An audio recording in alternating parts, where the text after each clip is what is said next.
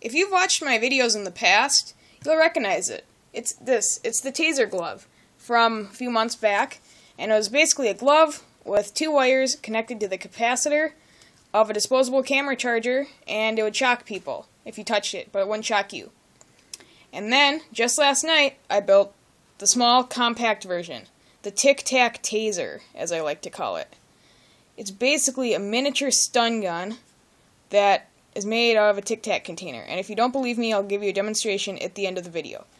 But basically, it was a disposable camera board with the cap removed and replaced with two screws. They're not touching, so when you make contact with someone and press the button, it shocks them really bad. So, you might be thinking, well, it won't hurt as bad because there's no capacitor.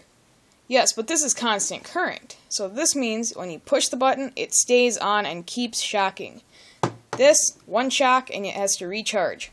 So this is great. It's smaller, and it's more durable, and it was easy to make. Now I'll kind of go over how to make it. So I used a smaller camera board this time. This is not a Kodak, it's some other brand, like a Fuji or something like that. And the board was small enough to fit inside the Tic Tac container with a battery. And I just have a battery, or an old battery connector spring there, and one up there to power the circuit. I also just took a normal push-button switch, kind of like this one, and connected it to the button that's on the bottom of the circuits that starts the charging of the capacitor, so you can take a picture.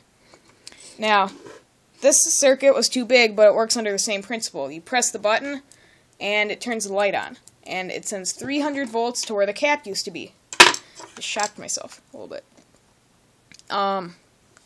Yeah, so really straightforward. The smaller board is nice because it fits better.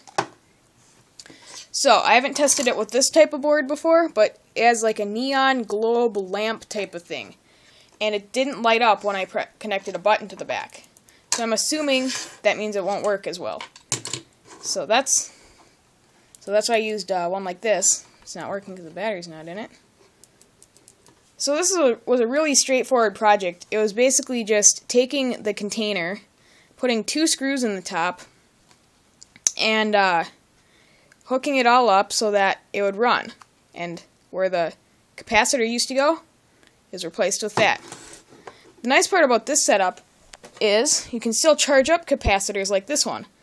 If you pay attention to the red stripe, that's positive, and that stripe is negative. Connect it like that, press the button, and it starts charging. So you can still charge capacitors with it. I can charge my large capacitor bank with this, and it works great. Now, you might be wondering, how many volts does this put out? Well, there's a hold function on my multimeter, and it actually dropped. It was at 288 before. But 282 volts is what it sank to. It's hard to do it with one hand, so I can't show you, but it is 282 volts. A really, really simple project. I got the idea from another YouTube user. I'll have a link to his video in the description down below. This board required no additional work, though, to make it function. He had to cut up a Kodak board. So my project was a little bit faster than his, I think. But, again, really straightforward. And it's really hard to... I used screws instead. He had metal tabs. But that's going to do it for this video. But, as I promised before, I was going to shock myself. And shocked myself making it. Hurts. So, 3, 2, 1. Ow. It hurt. But not too bad.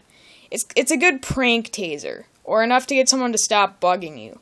Like, it's not enough to knock someone to the ground, but it's enough to really annoy someone.